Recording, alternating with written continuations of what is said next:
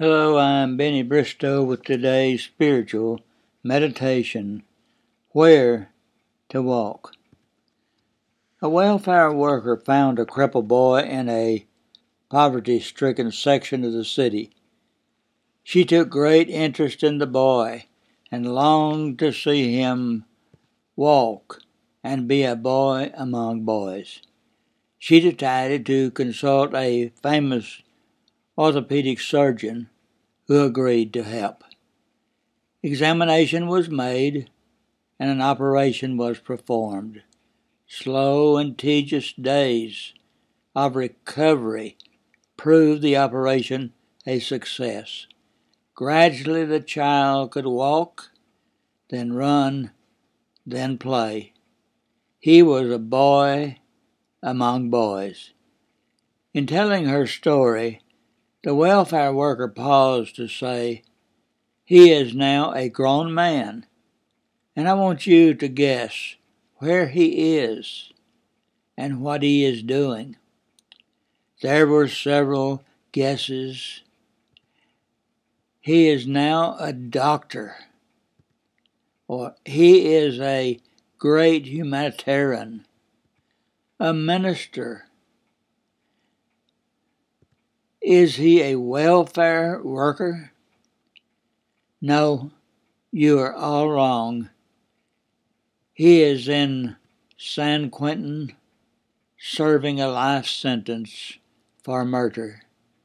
Then she continued, "We spent all of our time teaching him how to walk, but failed to teach him where to walk."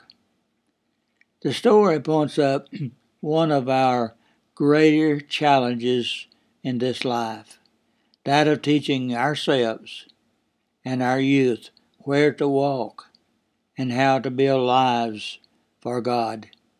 This can be done not by seeking only physical needs, but by putting spiritual things first. There are those who boast that America has grown, the whole idea of purity and good morals. But what they're really saying is that millions have left the teaching of God's Word.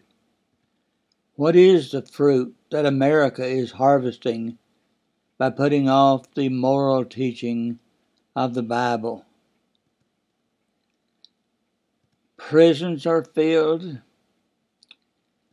Divorce rate is skyrocketing to an all-time high.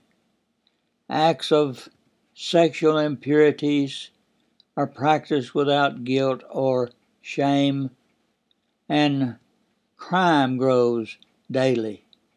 Don't you think it's time for us to consider the importance of where to walk? It is so important that we become and are faithful Christians and walk as the Lord commands. And that's today's spiritual meditation. Thank you.